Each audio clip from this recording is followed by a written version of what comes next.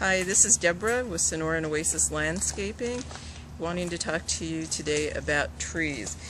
This is storm damage from a tree that was in a lot of wind, and as you can tell, it broke the bark on this very large branch. And you don't want to leave that on the tree if you can avoid it, because it causes insects and disease to come into a tree when you've got a rip that large in it. If you have to leave it, you don't want to cover it with any type of coating. You want the tree to heal naturally.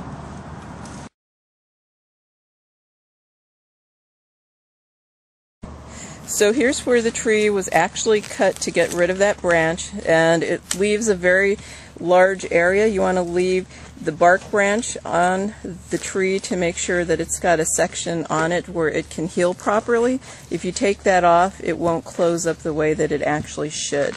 But this tree should be okay from the cut that was actually taken off. And make sure that you keep an eye on your tree. Make sure that you don't have any insects coming into this area and that it doesn't start leaking sap, and your tree should be fine.